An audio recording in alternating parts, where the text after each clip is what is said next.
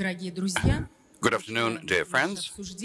We now begin our discussion. Our subject matter of discussion is digital development, how to keep up the pace, and I shall duly become with the introduction of our panelists, if some of you don't know it, following the alphabetical order. Herman Gref, Chairman of the Board of Directors of Sberbank. You know, one of my favorite characters I find in German Oseevskiy is that he can see the shapes of even the most distant future, provoking us all to expand our horizons. And very often he turns out to be right. Next, Andrey, Kostin, President and the Chairman of the Board of VTB. Уникальность взгляда Андрея Леонидовича состоит в том, что он всегда очень четко видит изъяны, у него всегда есть работающие идеи, как их исправить. И если Герман Оскарович говорит о том, о чем мы еще не задумались, то Андрей Леонидович говорит то, о чем все думали, но часто не решается сказать. Is always speaking about the ideas that everybody is thinking about, but not Mikhail daring to speak out. Mikhail Oseevskiy, President Rostelecom. Мы с Михаилом Эдуардовичем работали вместе в Минэкономическом развитии, правда, не очень долго. Я помню, что Михаилу Эдуардовичу достался один достаточно взрывоопасный проект про реформу госзакупок. Мое яркое воспоминание, что единственный человек, который не поддавался эмоциям, не выходил из себя, не горячился, а был уверен, что дело доведем до конца, это был Михаил Эдуардович. Сейчас у него гораздо более сложное поле деятельности, но я уверена, что все получится. Сергей Владимирович Khotimskiy, Sovcombank, первый заместитель председателя правления Совкомбанка. Можно сказать, воплощение предпринимательской инициативы. Свой первый бизнес открыл в студенческие годы. А вот когда в банковском бизнесе Совкомбанк начал очень быстро расти, это было в те годы, когда многие просто банкиры хотели отойти от дел, видимо, наш политика по отзыву лицензии как-то на это настраивала. Появилось даже определение усталые банкиры, но это не про Совкомбанк. И мы видим, насколько его основатели стратегии, несмотря на разные кризисы. Министр цифрового развития, связи и массовых коммуникаций. Maksut занимался профессиональным проектами цифровизации государства, когда никто в успех этого дела не верил, все считали, что государственный сервис, государственная система, они напрочь застряли в прошлом веке, но то, что сегодня госсектор становится флагманом и government sector today becomes the flagship and the trailblazer in digitalization is exactly because someone we know of in his time decided not to remain inactive and was proactive. Let's begin with our agenda. I think it's quite obvious, and everybody admits it, that Russia is one of the acknowledged leaders in digitalization in different areas, and particularly in finance.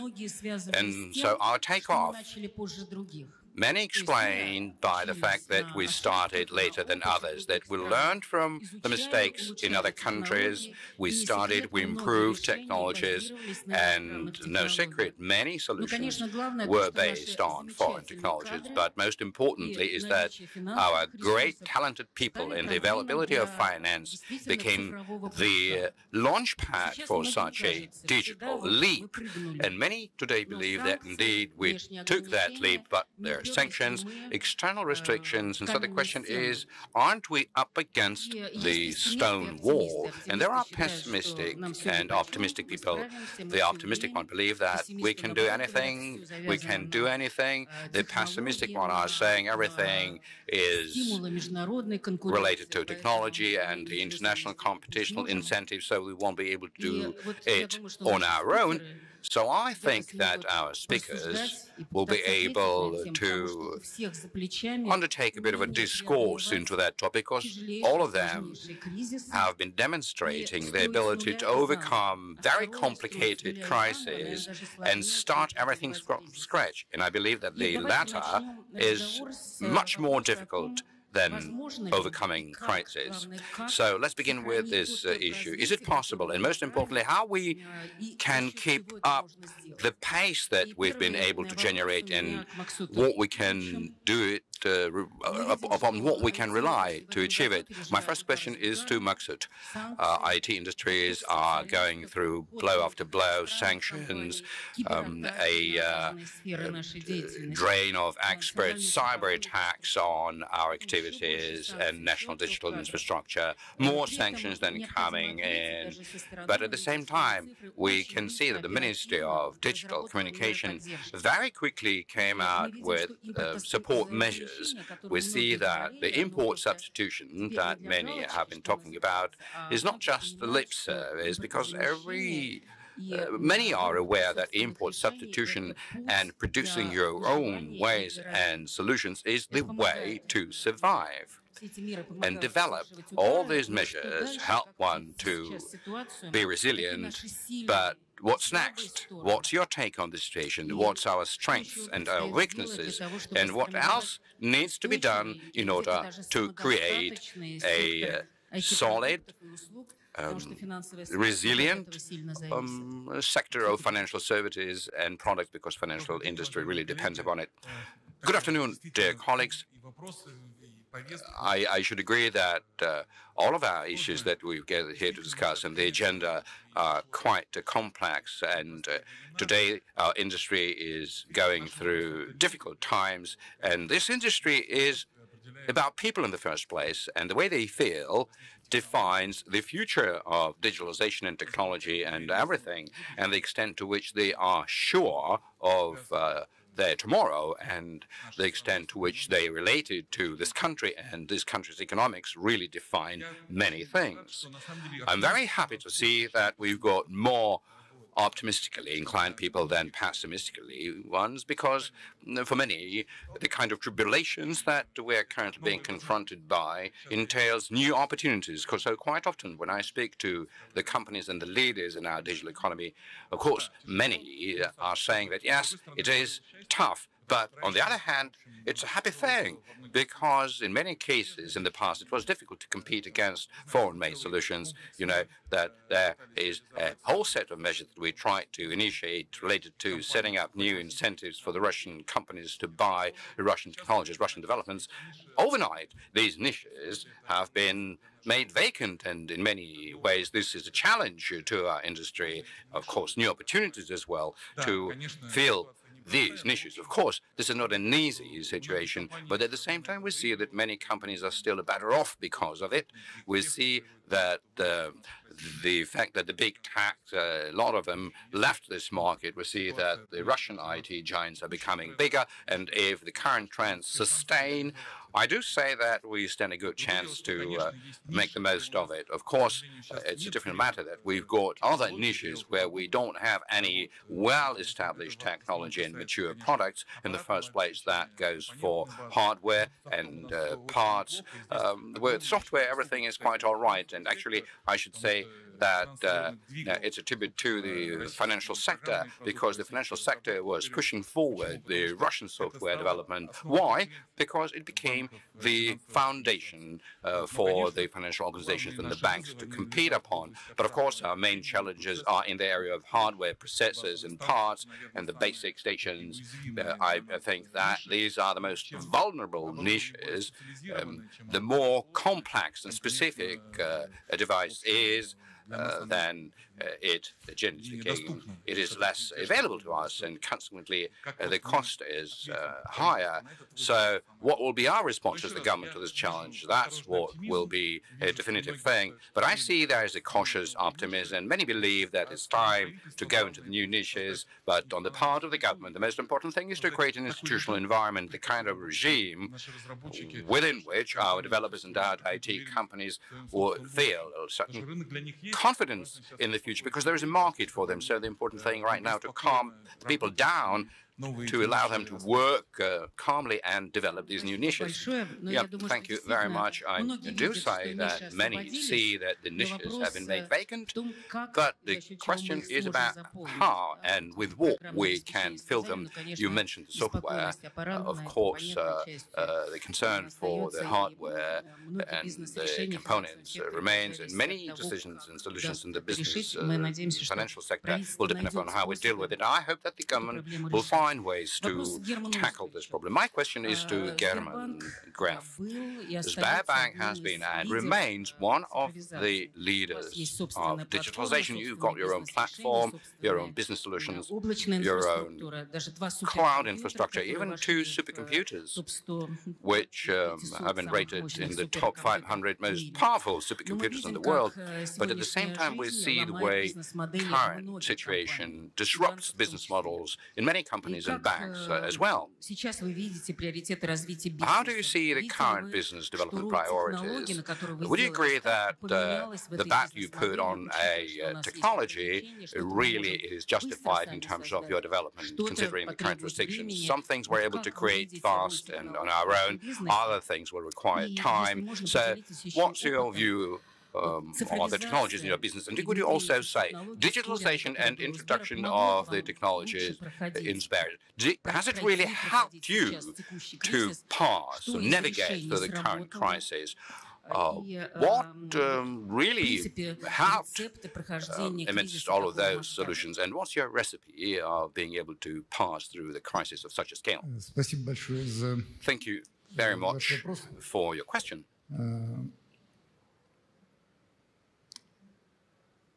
It doesn't seem to me that the business models have been so utterly disrupted. The business models largely have remained the same. I believe that the time when we need to focus upon smaller number of projects, that's what we needed to do, and that's exactly what we did. Simply because we needed to deal with the tasks that we never had in the past, whereas previously we could count upon the available solutions and the existing progress. Nowadays, it is quite evident that we're cut off from such solutions. And some of our efforts, a significant share of our efforts, is being aimed at creating alternatives. I would put it this way. In the area of software solutions, I do not see complicated pathways. This is the matter of time and the amount of efforts that we invest into it. There are problems with the hardware, like Maksut mentioned before me.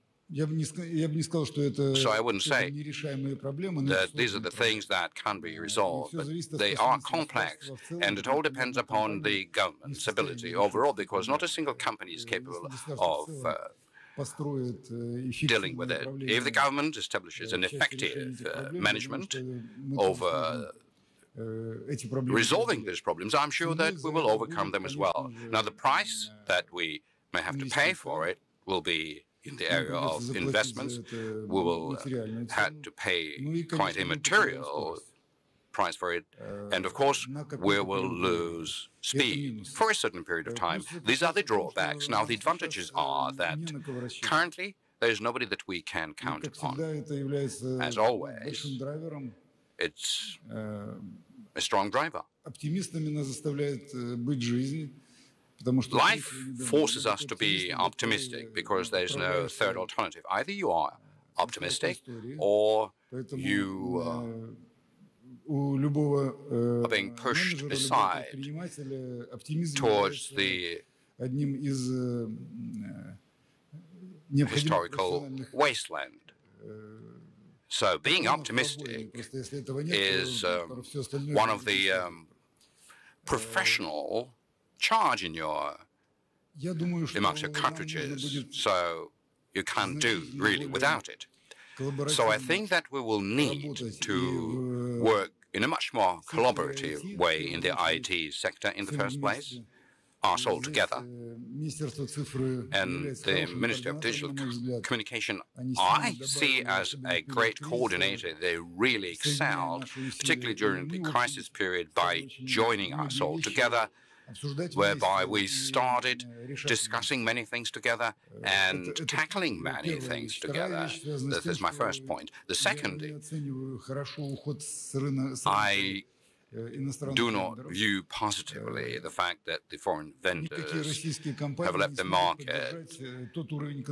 No Russian company will be able to maintain the level of competition that we used to have.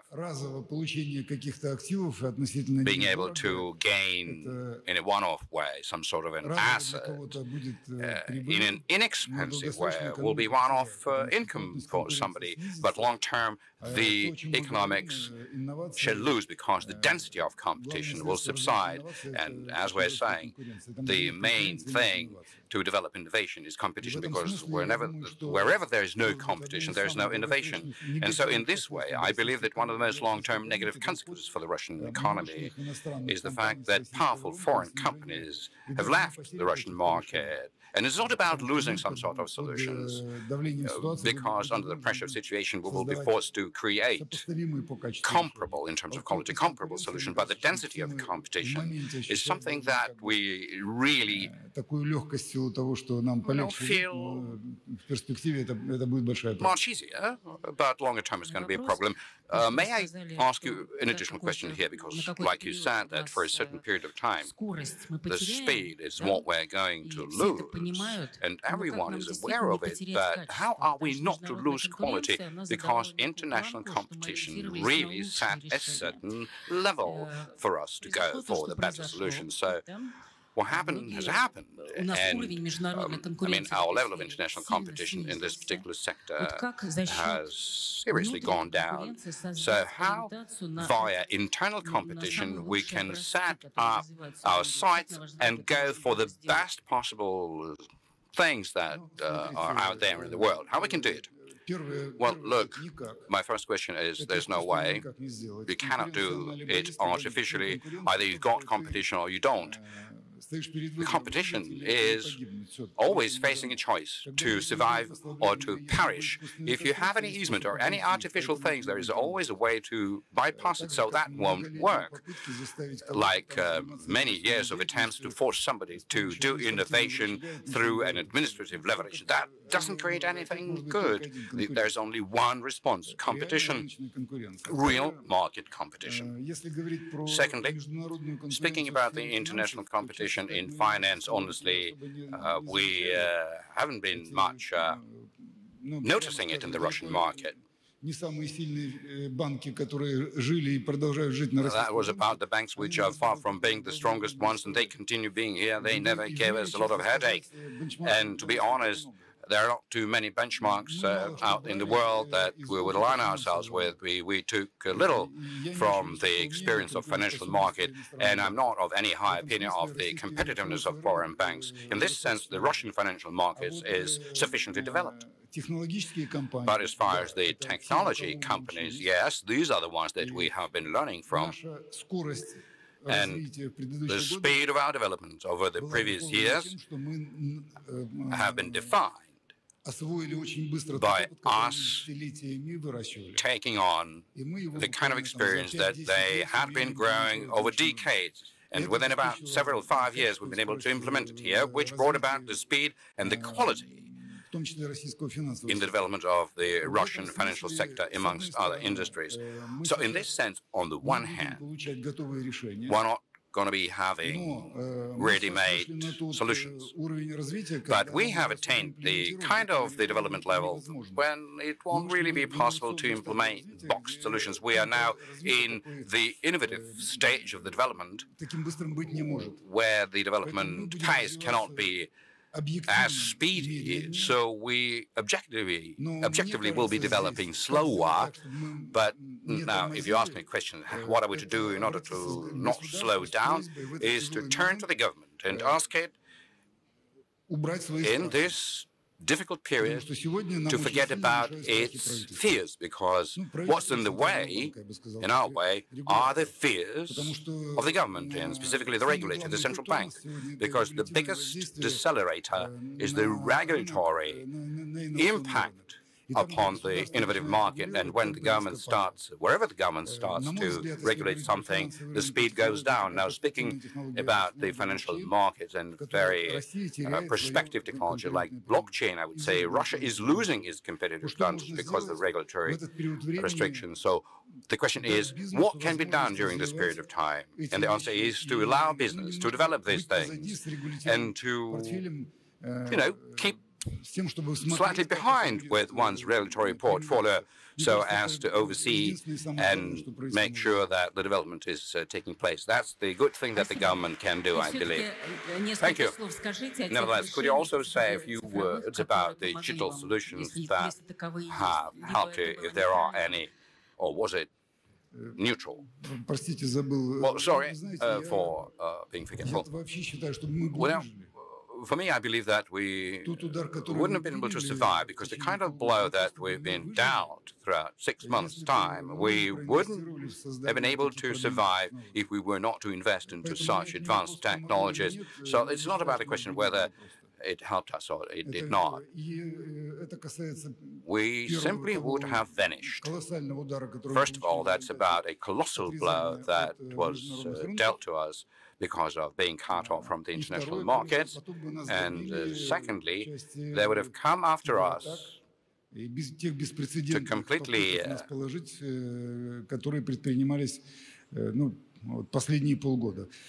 annihilate us through the cyber attacks, unprecedented cyber attacks that have been taking place over the past 6 months. So I think that there's no alternative. And so in this sense, the Russian financial sector, its advanced stage of development, I must say, I'm very much appreciative to the central bank, and it's very timely, very expedient, very agile and collaborative response enabled all of us to survive.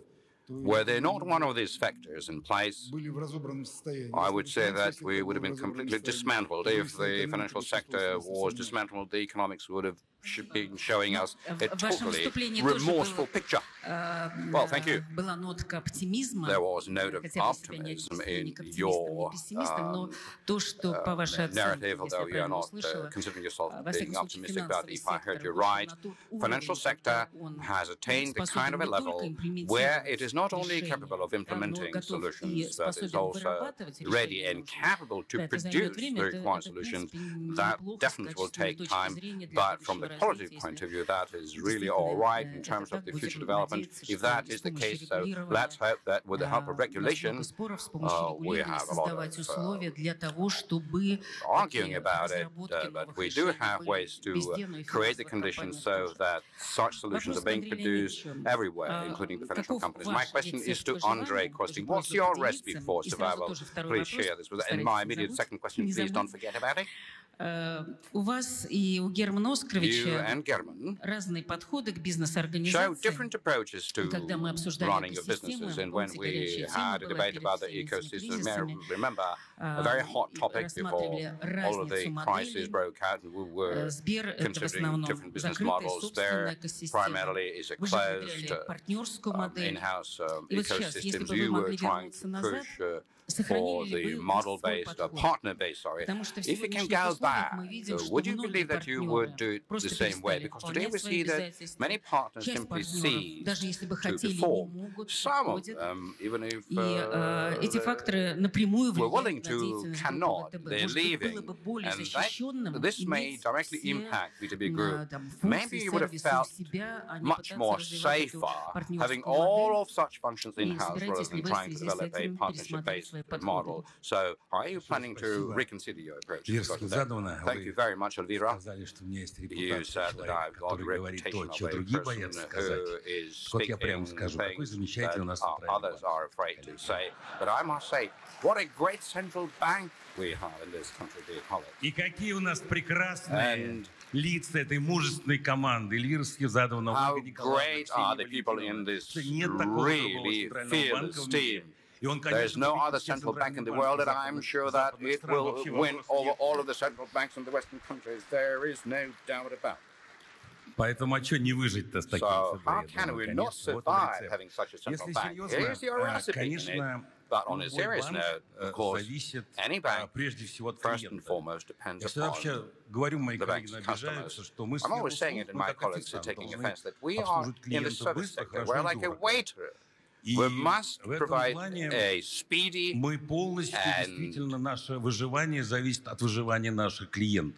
profitable service to our customers, because our survival depends upon them. So the first good news is that despite everything that has occurred since February, our customers are alive and kicking. And actually, when we were making the forecast, and I know that the central banks had the same kind of expectations, that in terms of some really tough sanctions, the GDP is going to plummet. That did not happen. I know that there is a bit of a delayed sanctional impact. It will be there, but nevertheless, today we see that our customers are fully alive. And by the way, we do not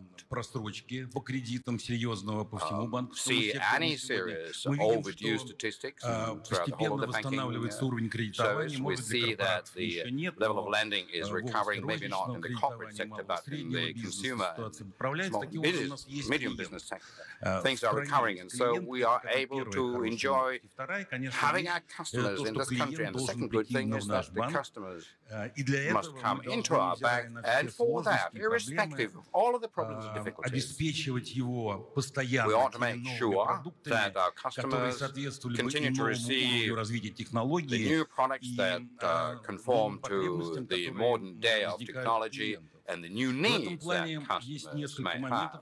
And so in this sense, there are several, I believe, very important points, and that is that our bank, we started our transition within the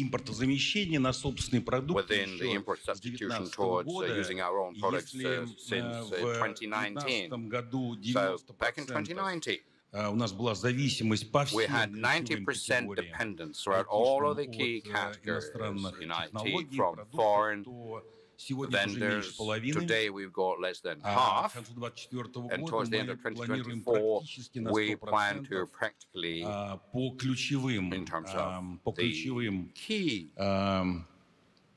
по критической, я бы сказал, инфраструктуре, critical infrastructure is concerned to be 100% self-sufficient. And that, of course, enables us to develop today, and to a lesser extent, although I do agree with Herman, в уходе крупнейших компаний нет. One shouldn't find anything good in the fact that the foreign companies has left. But amongst other things, that not only creates political safeguards in terms of doing business, but that also saves our money, because we made an estimate that within the 3-year timeline, that would save us about 30 billion rubles, because we now produce these things ourselves, and we avoid paying these huge amounts of money that have continuously been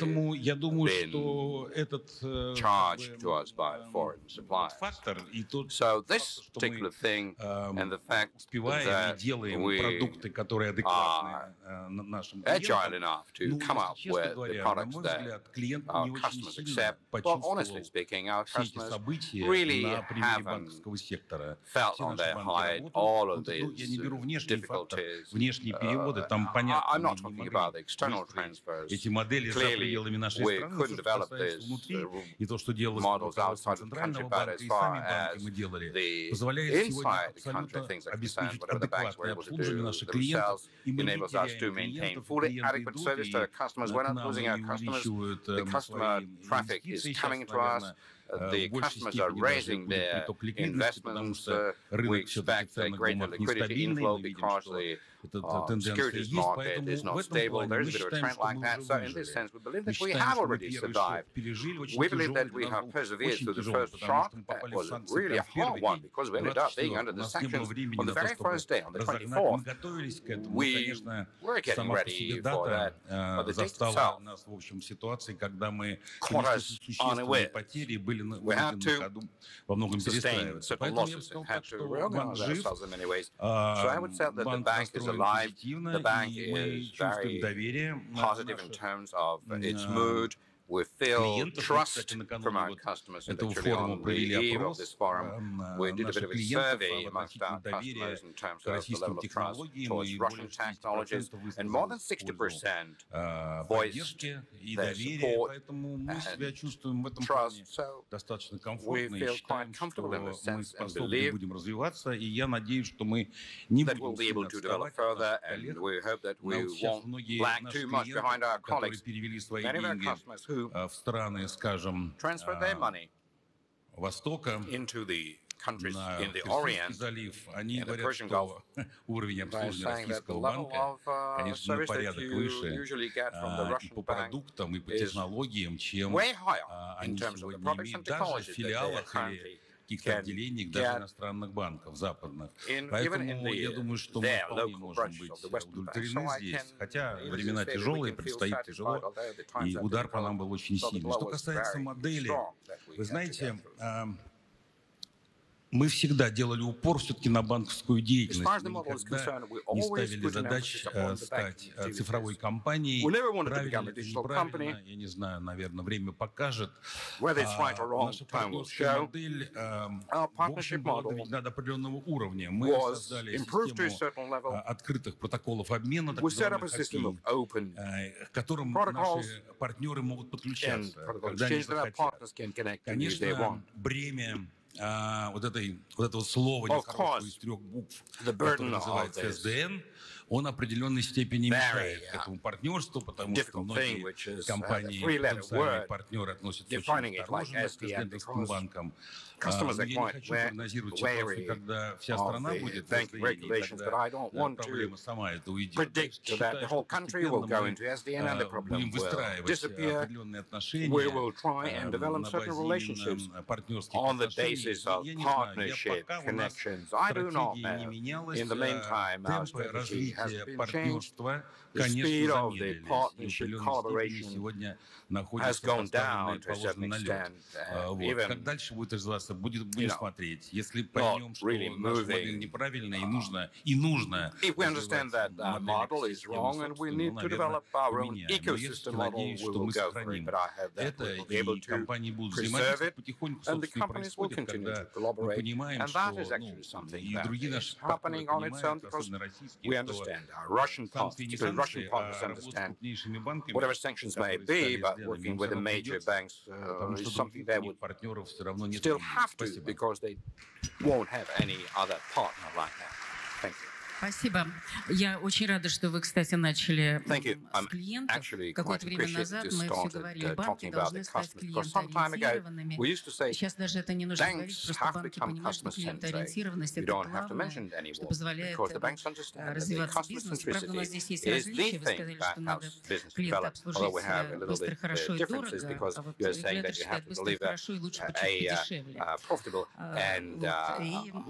Но тем не менее, действительно, deliver a speedy and expansive service to customers. Otherwise, the regulator believes that the service should be speedy and affordable. So it is important not to lose the pace at the same time. That is why we are talking about these things.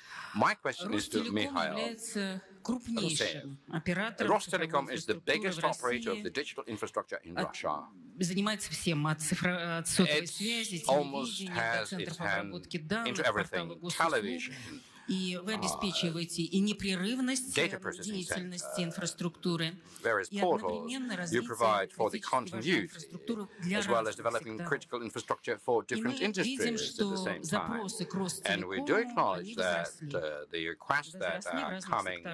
Во многих секторах вы стали монополистом, но при этом можете стать узким местом. Как вы видите ситуацию, как решить ее сейчас? Какие российские технологии нужно создать или развивать? What kind of Russian technologies need to be established and further developed Спасибо за вопрос. Elvira, thank you very much for your question. First of all, I'm extremely happy to be on this panel because bankers are never in the past. For many years, I worked in the banking system, and that really is a great help to me. Да, это Андрей Леонидович, вы расскажете. Ну, монополистами не рождаются, Well, и monopolies are можно not стать, и каждый being может найти какой-то голубой океан. out of nothing. Конечно, Anybody исторически can become a monopoly, but Ростелеком был historically, крупнейшим и остается крупнейшим Rostelecom национальным has been the biggest and remains to be the biggest оператором. telecommunications Но operator. многие из направлений, But которые many of вы перечислили, the они fields that you появились у нас described, буквально за последние годы и, в общем, have emerged в значительной literally степени over в the past few конкурентной среде, years, потому что мы and на to a рынке large кодов extent in не the только мы competitive работаем, вот market, Герман because является, несомненно, одним из the data лидеров centers is в something сфере that информационной have безопасности. become Тоже есть очень the сильные thing, компании на and рынке, это Sber очень has a very strong хорошо. position Мы in всегда всех information приглашаем к security, сотрудничеству so we с always государством invite по everyone to развитию cooperate with the government in developing the government Но пока information вот, к systems, сожалению, никто but in к the нам так meantime, очень активно не присоединяется. regrettably, nobody's trying to join in actively, maybe because the government is very demanding, very tough, and Maksut Игоревич, в общем, реализует государственную функцию doesn't let the money go easily, and so Но, конечно, вот такое Maksut разнообразие накладывает на нас 100% очень большую great ответственность. and effective example of it. Перечислять But все проблемы, it does которые impose a нам lot of приходится things и that we необходимо need решать. to comply with, Не буду, and но в we целом need to solve. Let me можно not сказать, что и start мы, и наши партнеры, а я об этом тоже скажу on this, but overall, несколько слов, ourselves and our partners, and that's what I would like to specifically mention, have really prepared themselves well for these challenges, which still remain, but including the hardware developers as well as those who develop software over the past 15 to 20 years covered a lot of ground. And so today, stability of Rostelecom as the biggest digital operator is sufficient. A few words about partnerships. I believe this is one of the biggest advantages that Russia and the Russian market has in many of its areas. Speaking about digitalization, even amongst the companies and organizations that we represent, there are great, eloquent examples of joint work done in establishing strategic federal global solutions like biometry.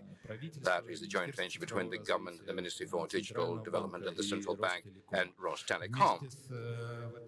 Together with VTB, we are the shareholders of the biggest data center market operators. Together with Herman and Sber, we're about to start, I feel, one of the systemic projects when we will join to the Sber platform our solutions in the area of virtual digitalization. That would enable one to move forward faster, be more effective in spending because of course import substitution increases our spending. There are no wonders in nature, and so the price for this kind of journey is tangible. And so speaking about the bottleneck, it's important to understand whether you pour out or you pour in. Да, спасибо. All right, thank you. Но про партнерство Well, about partnership, cannot but say a word because life forces one to partner with somebody else.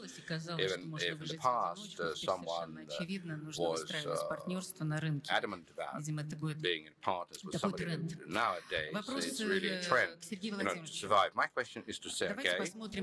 Let's take a look at Sovcombank. Let's take a look at the current situation through the lens of a private bank. You may find yourselves even in a much more complicated situation than the leaders of the banking sector. I mean, in terms of the level of digitalization that you've reached so far, although you started actively working on it and you set up a tech company, but also in terms of the scale of your business and becoming the victim of really tough sanctions. So you've been confronted by a whole mass of problems. Now, do you believe that you've got some sort of a unique advantage compared with the government banks, which helps you to successfully continue your digital transformation that you're currently pursuing, irrespective of the crisis? But honestly saying, in your question, there are so many assumptions that I would need to somehow argue around. because the previous speakers were putting themselves into the camp of optimistic or pessimists. And German was quite right saying that he's a radical pessimist. So in this whole situation, I should say, we find it much simpler than many of our peers.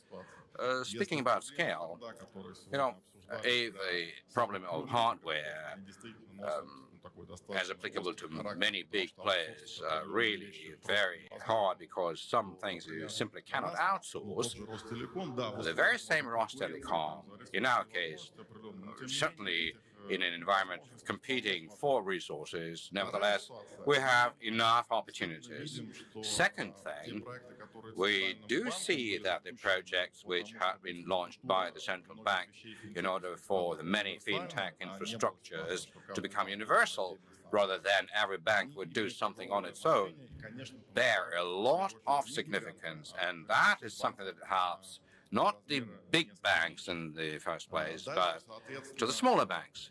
Next in line, we are aware that from the point of view of the support measures that are being offered to IT sector and the banking sector currently, in the sense that our developers have been protected for certain obligations. This is a crucially important thing, but we, against all of this, see an increase of the developers. Our HR churn is much lower these days, and we're talking about the companies that are not living the markets. We're not dealing with the startups who do not know about how they're going to be funded in the future.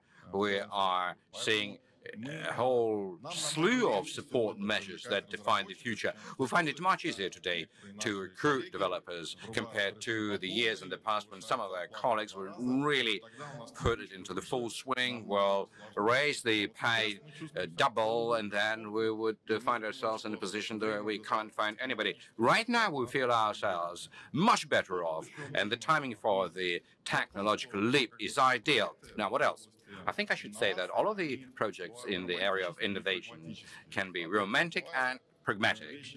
And so respectively, there are certain things that really look cool, and others which generate hard profit. So we can afford to do both, because in front of us, in the vanguard, there are I would say, several very reputable players who can afford certain romantic things about let's try and do this, let's try and do that. It really looks nice. Certain things are being written off. Later on, some are not. So in the area of development, you can't speak about the expensive innovations that haven't applied and worked. No, the expensive ones are only the ones that didn't take off and have been written off and do not generate any result. So we see our advantage in the fact that we can truly utilize the things that are being produced at the level of the government, that are being developed by our peers. So we are highly appreciative in a certain way to Herman and Sber, because we do ascertain the kind of a change that over the several past years took place in its position, also under the impact of the central bank impact, and we see the extent to which the central bank services can be used by other banks as well as by Sberbank. So they're a fintech. That's really great help. So I would say that there is a bit of a balance that is currently shaping up. We believe this is very positive. There is a whole number of other things, because we're talking about the thing that we're under the sanctions. Everybody knows about the drawbacks related to it. But there are also various merits and advantages. If I will tell you about the drawbacks of being in the shadowy side rather than on the sunny side of things, because currently you are cannot even specifically identify where is the sunny or the shadowy side. In terms of the competitive environment, we see that there are more opportunities as well as in business. I agree with Andrey. The customers are alive. There are many customers around, so invariably we are going to be moving towards not having the super coolest fintech in terms of the intensity of romantic projects, but the fact that we will have enough resources for everything that customers need, and that we can do anything for them that would make them their usage of the banking system comfortable. We have a lot of reserve if you count the number of human resources that the banks expend on the projects, which are not really compulsory, which really don't generate any direct effect. This is just something that is in vogue. Thank God that we don't have such a growth of computational capacities that we used to witness 20, 15 years ago. Currently, everything is working and functioning. So I believe that in terms of the cloud-based solutions, we would need to work with the legal environment in terms of finding it easy to do certain things in the cloud, maybe in some situations in terms of the cross-border clouds. That may well be something that we would need to think about in due course, of course, in several years' time. But overall, our industry, it won't feel the kind of bottlenecks in developing BD, also in the hardware. Thank God that we're working with data and we don't need to insert this hardware into our products so as to make it physically go somewhere. I mean, what kind of digitals you may imagine? In the bank machines, all right, the digital ruble will help us. We will give up on the bank machines. So, on the contrary, this is going to be driving everything that we're substituting. Of course, our customers may face much more powerful technology challenges. To be radically optimistic in some industries wouldn't help. You have to be a really tough, pragmatic person. But in terms of our bank specifically, we don't have doubts about it. Спасибо. Thank you. It really gives me joy to see that you remain optimistic and pragmatic at the same time. There is no good without evil. Indeed, the playing field leveling up, that is something that the central banks has always been trying to achieve. Maksut, let's go back to you.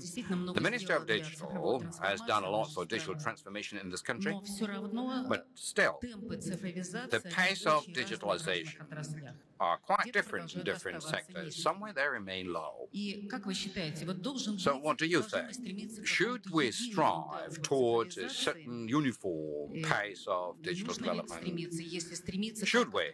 If we should, how are we to achieve it? It is evident that infrastructure solutions that you're trying to produce that can be employed in different sectors, they're well sought after in some sectors, in others they are not. And well-advanced financial sector, advanced in terms of digitalization, is very much worried that if we are trying to make everybody look the same, like taking a medium temperature throughout the whole hospital, then we will be slowing ourselves down and not achieving just to really act like the middle runners do. So what kind of teacher you are if, for example, you imagine yourself in a classroom where you're trying to make sure that all of your students are the same? Well, in speaking about this kind of a simile, I would like to say that the digital rockets in the financial industry that have been really taking off at great speed, and each of them was flying in its own direction, trying to rely upon its competitive advantages. I currently see that there is a huge collaboration taking place. To us, the financial industry, which in all of the digital stories is acting like a great locomotive, and whatever happening in finance, we will definitely be seeing taking place in other industries. I do say this is a very correct trend, and so I would like to offer my thanks to all of our colleagues here on the panel, and I'm appreciating that we're having this discussion when, in a difficult period, people are getting together, are trying to achieve something together, share their experience, and helping commercial banks. I believe this is definitely kind of a positive outcome in the current environment, which is so valuable. Yes, now we do have national development goals, which amongst it we have digital transformation in the 5 goals, and we have an indicator that the government is supposed to achieve, which is a digital maturity in the key industries. And so in this sense, of course, we're trying to measure digital maturity, and here we are measuring not the industries in between themselves, because that, to a certain extent, would have been simply making everybody stick to the same level. We're trying to use the best international benchmark. And so there are two good news. Based on our indices, the financial sector, financial industry is far ahead, leading compared to the international indicators. It is not when we are trying to compare the financial system with the economy, but the financial system at the level of digitalization with the level of digitalization of the global industry. And so here I do agree that I suppose if we've got this difference, it's either a minimal one or on many indicators, the Russian financial industry and in its digitalization is at level with the best international practice. We've got a directive with respect to the government companies and the digital transformation strategy. There are certain indicators increasing the spending amongst them. And so with many government banks, we are having a debate that we need to pull off this indicator as a basic requirement imposed upon them, because they're demonstrating the kind of the digital maturity that doesn't require gigantic investment. But at the same time, it is important for such experiments. Essentially, we understand that those who are preventing is going to win, but please, you should remain as an experimental site, because you've got to fall those trees down in order for everybody to really go that way and shed enough light on it. So I don't see the risk. We're not measuring this industry as comparing it to each other, but we're measuring ourselves against the international benchmarks. All right, I've got a practical question.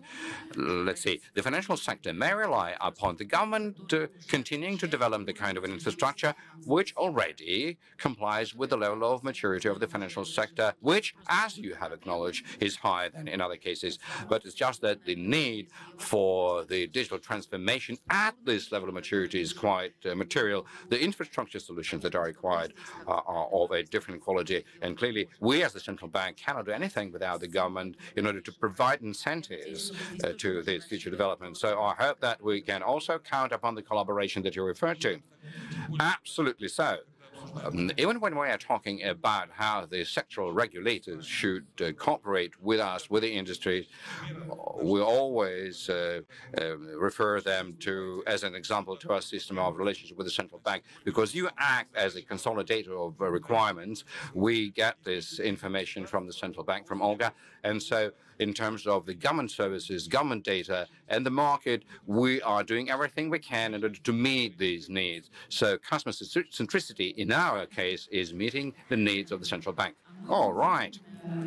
And so on our part, we're going to generalize the needs of the financial market players and the banks as well.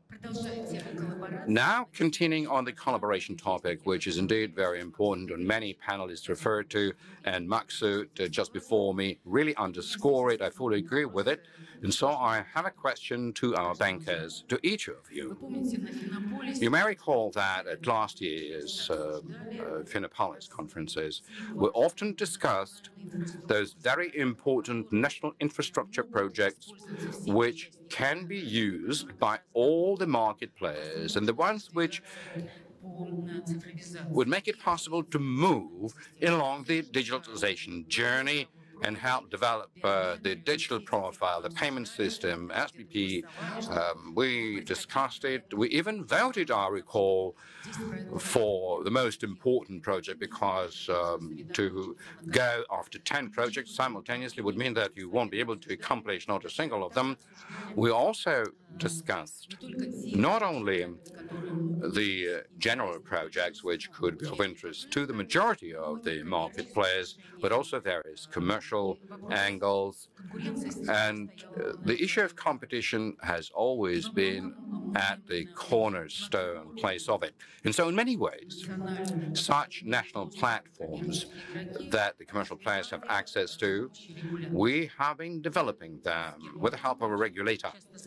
We had a lot of arguments with Herman when he was telling us that we are substituting market competition, but we nevertheless deemed it necessary to develop such platforms. Now,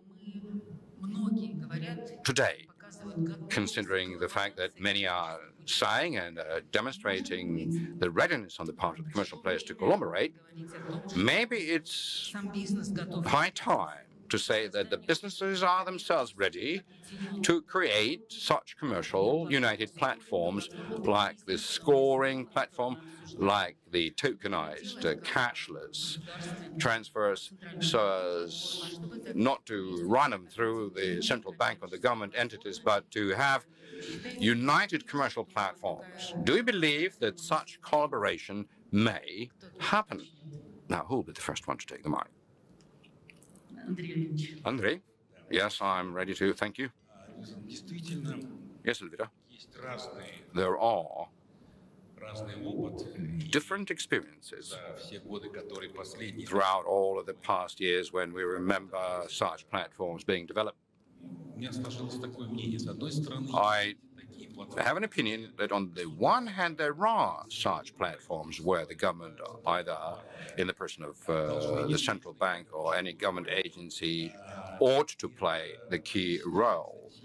And that can be explained by the fact that such platforms must enjoy the trust from the marketplace and the customer. And there are several examples about it. Each of us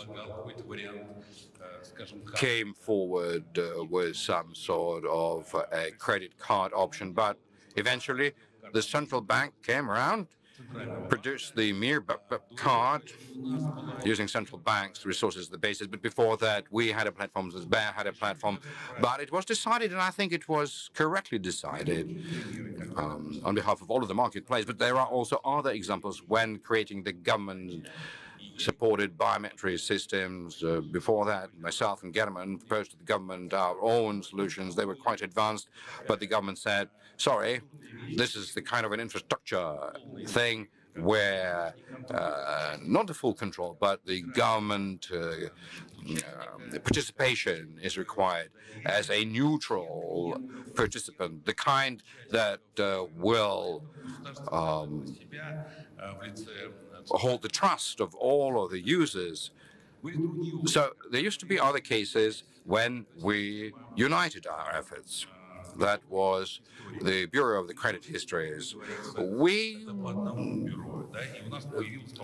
couldn't come to an agreement about having a single bureau, and we ended up having three eventually, because the interest from the market players and push them into a single structure would be difficult. And that's how I think that it should remain. There are certain key infrastructure projects where the government is supposed to play the core activity and the core role, and there could be other infrastructure projects that the market players should establish on a competitive basis. And so if you have something like that, it shouldn't be just a single entity, single bank. It should be a competitive process, like with the credit history. There are three agencies that offer such a service. I believe it's going to be very difficult to agree on creating some very important structured thing using one commercial entity. Although, we're all friends here, but, customers are a separate thing. Herman?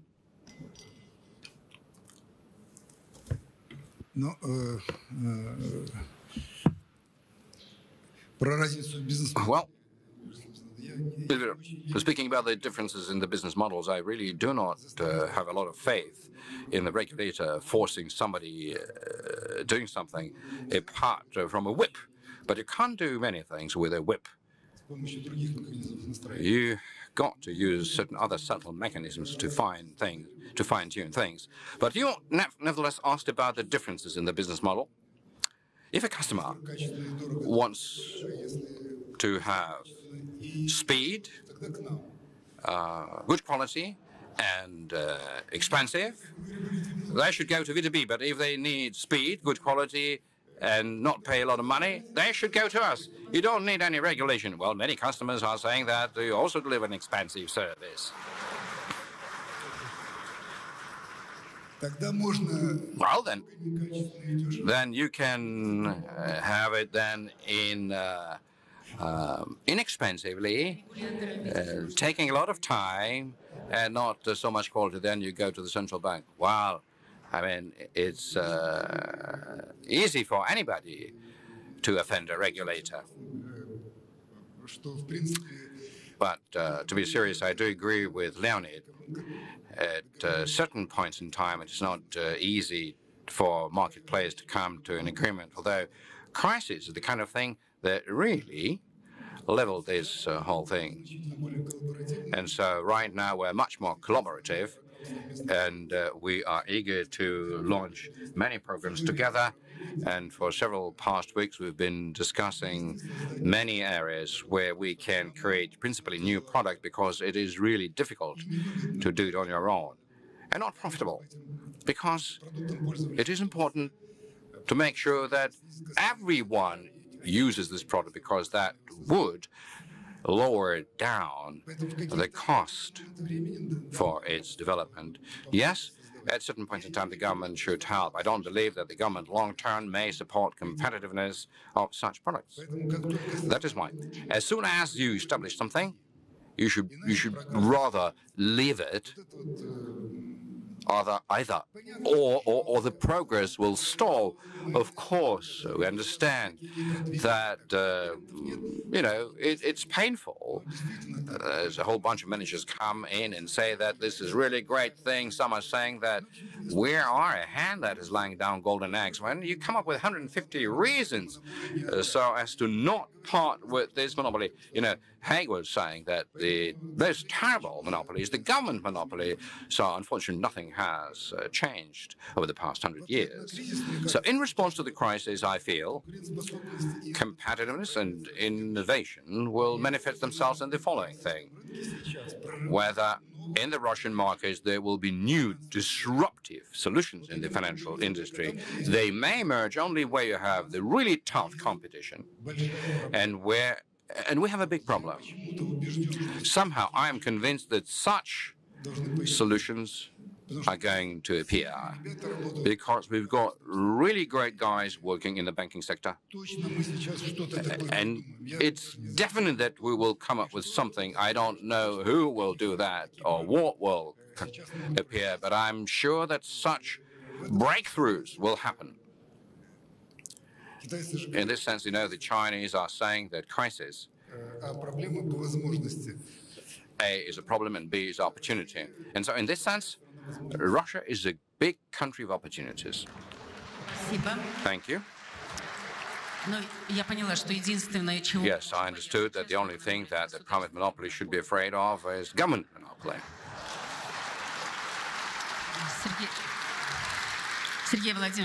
Sergey Vladimirovich, so what do you think? Well, we need to view both of these monopolies as the government ones. So a bit of a historical tour for you. This whole, in very heated debate between the central bank and Sberbank about such services began when Sberbank, inside it, had a prevalent idea that through a big part of the market in a certain segment to create the kind of technology services which would lead them to enjoy, big market share, which later on will be fenced in with a barbed wire so that others won't enter. And so the central bank really did a lot in order to change this paradigm. And so, of course, looking at us as commercial banks, I would say that if it wasn't for all the activities that the central bank instituted over the past few years, we wouldn't have been able to compete right now. That's a proven fact. On the other hand, we see that over the past several years that the Sberbank's paradigm has gone through a radical change.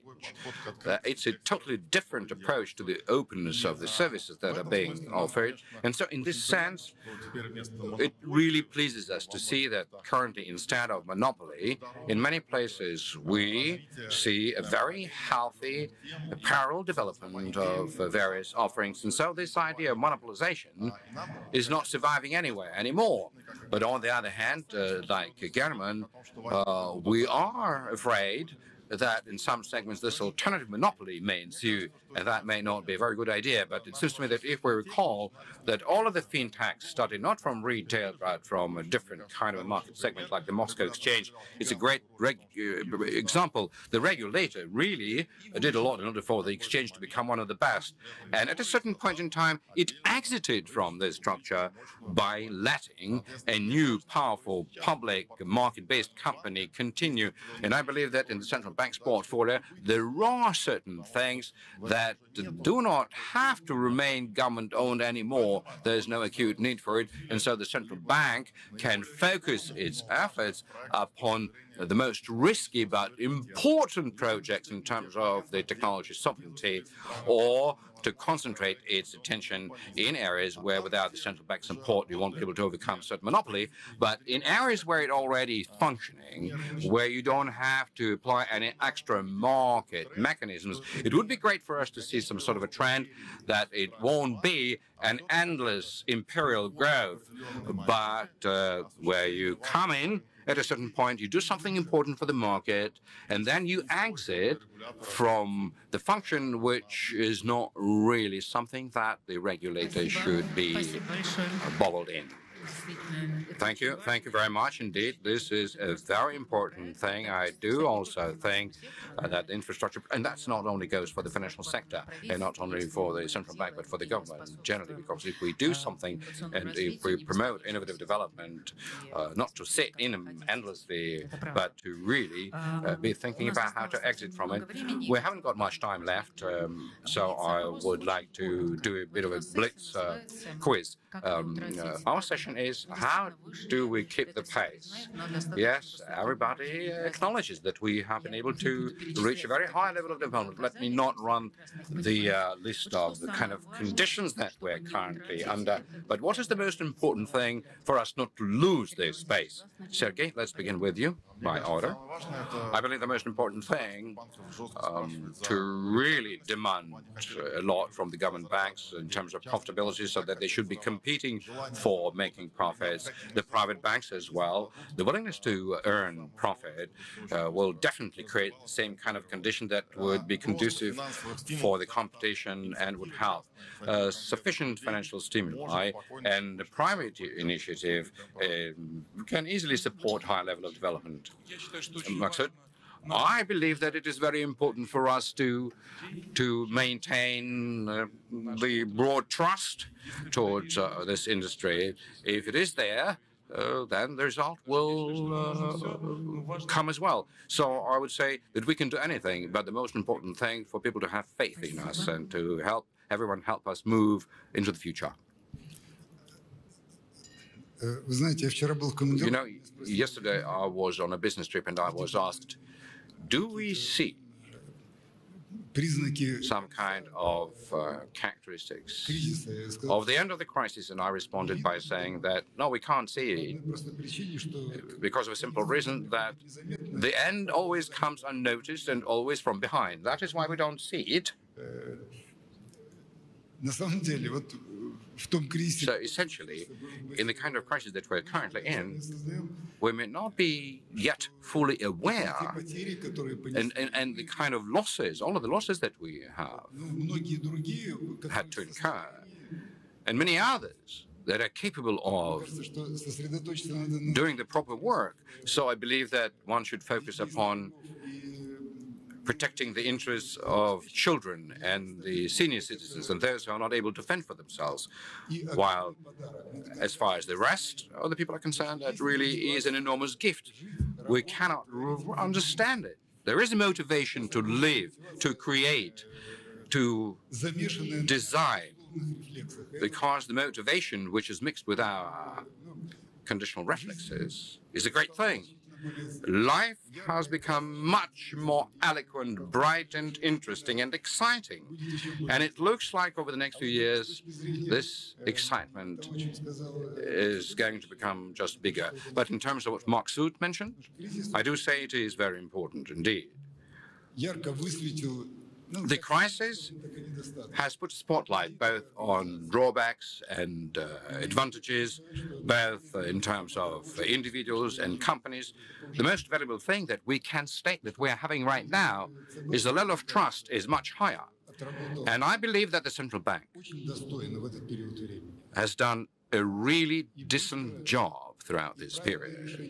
Quick, proper decisions made, as we can now witness, and on a collaborative side of things that really raised faith from those representing the sector, because everybody had to face one big problem, common problem.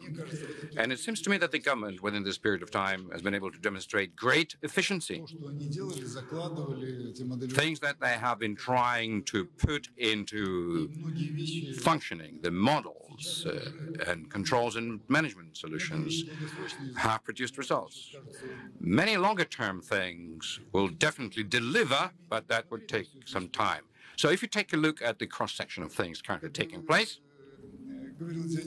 as Jiang Zemin said, the consequence of the great bourgeois French Revolution, something that is impossible to assess completely because not much time has gone since then. So to assess all of the consequences of what's currently taking place would be impossible. But I'm sure that there's a whole spectrum of advantages that our brain is not yet able to fathom because we paid a big price for it. But life has become much more interesting. 100%, I'm sure of that. Yes, I do agree that maybe those who couldn't previously had to make it out of the comfort zone. Well, dear friends, trying to answer this question, I believe that we need to move faster and to decide faster. That's what the time is demanding, and that applies both to the public and the private areas. We must invest more actively into infrastructure, into the search for new solutions and products, and not fear this, because both the country and the companies have accumulated quite a resilience, and the fact that we've been investing a lot over the past few years has created this foundation underneath this stability. And of course, we need to pay much more attention to supporting our people and grow our investments into human beings. That is a necessary prerequisite. So overall, I would say that we are being quite optimistic and we are looking at things in the same way. Andrey, well, I don't know what about the pace amongst others, but since February 24, we've been going at such a speed like I don't remember, I know, for the past decade. But the problem is, this was the period whereby we've been 70% more involved in trying to find the solution to the problems that we had to face as a result of all of these crisis things, and only 30% of our time we were able to dedicate to creating new infrastructure, new projects, taking into account the new global picture that we're currently facing. So I think we need to change this proportion. We need to retain some time and effort in order to completely regulate the issues that we continue to face, but to focus more upon dealing with the key problems without the solution to which this country's economy won't be able to survive. And apart from technology, this is about international payments and settlements, and very important topic to make sure that the financial market recovers on a new foundation. But in terms of technology, I would ask Maksut to go back to the issue of making IT people equal with the banking people. And now, since you've so highly appreciated the work done by the bankers. I believe that the banks will really pull their efforts together, and they will send you a respective letter, because it's not really fair. If you are saying that we are doing a lot, then you should think about making them in status equal to the IT people, because the banks really were not very much liking lending to startups. The Russian venture company really got boggled in the criminal persecution. We are working with Skolka, but many projects have disappeared because they were being done using Western-sponsored money. But without it, people are not able to develop, and we're not lending. Because once you think in terms of regulatory support, because if somebody is saying that we must not be lagging behind, this is the sector that really deserves being looked into as well. Thank you so much. Well, the time for our session is coming up, and so summarizing, let me begin with the last question. How are we not to lose pace? There is no magic wand. There's not a single thing that will help us, and I agree with everybody and with all of the things that have been mentioned. Trust is important. Trying to make sure that profit continues to be generated, that we need to resort to the opportunities that have emerged, pay attention not only to the threats and risks. Of course, the current environment deserves being very cognizant of the risks, but not to be forgetful about the opportunities and the future and the startups and the financial sector. So all of such measures, of course, we're going to be resorting to and producing as we go. But it is also very important for the motivation towards such innovative work to remain. And amongst our panelists, as I note, we've got a bit of a spectrum from cautious optimism to radical optimism.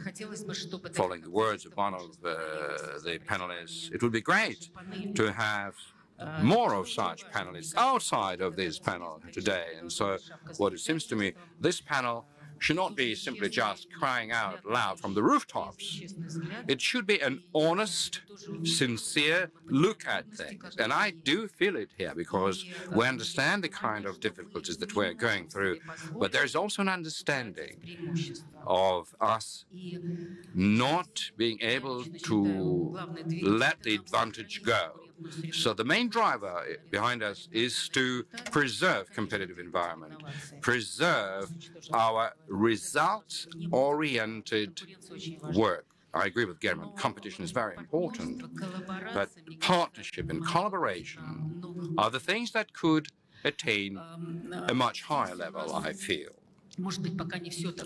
Maybe not everything is so well, but our need for collaboration happens during the crisis. For example, I noticed it in February. This time, all of the banks, I may even say, worked together in a very friendly way. There were much fewer cases of stealing customers. So during this period of time, the banks demonstrated great responsibility, demonstrated their drive towards collaboration.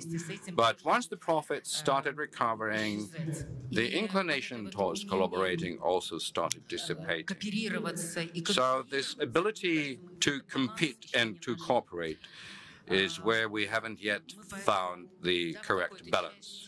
And that is why, to a certain extent, we as a regulator are ready to act as a mediator for this collaboration.